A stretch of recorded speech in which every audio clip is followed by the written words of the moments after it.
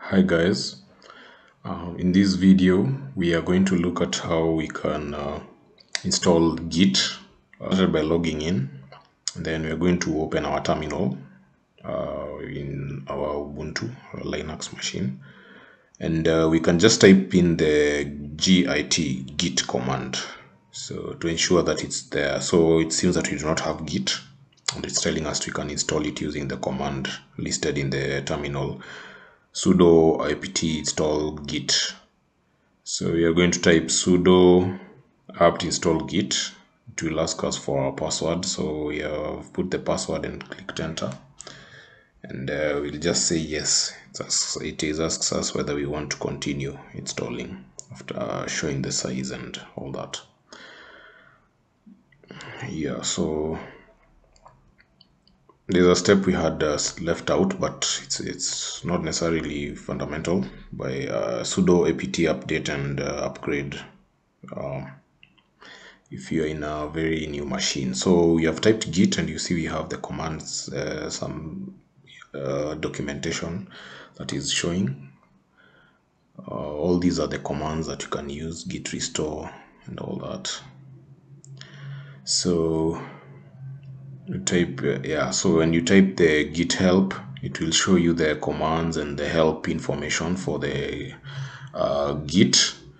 And then we're going to clear our screen, and then we are going to type git version. We can check version using the git two dashes and the version.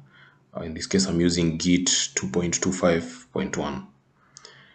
and then we'll open our browser so that we can get we can see how we can pull our a project from GitHub in this case.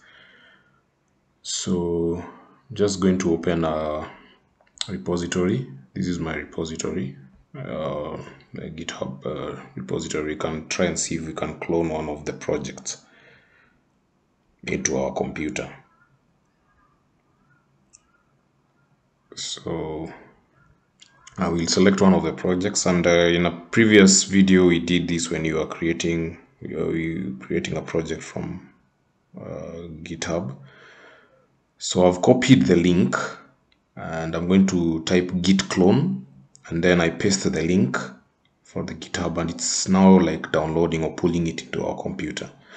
So yeah, it has created that folder. We have navigated into the folder, and we can check git using the git remote. We can check which you can get the link of the project. Yeah, seems to be it should not be capital V. So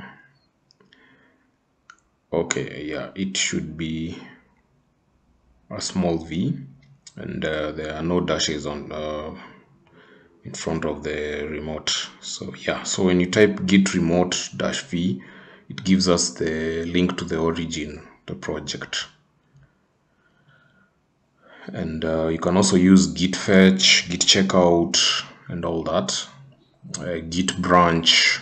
The commands are quite a number, and we can the best way to look at it for beginners or newbies is to be able to check the git documentation.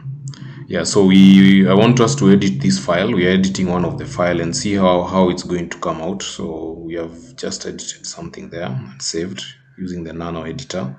So when I type git status, you'll notice that it indicates the requirements file is modified, and it shows in red. So git diff shows us changes in files or changes in any document. So it shows us that in red that we have removed and added some in the green one that we have added. And the git diff shows us the history. So the git history seems not to be a command.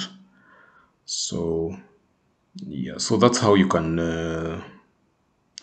play around with Git. And we are going to go to the Git website. I'm going to add the link in the description below. So you can refer to the Git documentation where we have the reference manual, and it shows all these commands and what have you in the Git cheat sheet. And thanks for watching. click share, like, subscribe to my channel for more content.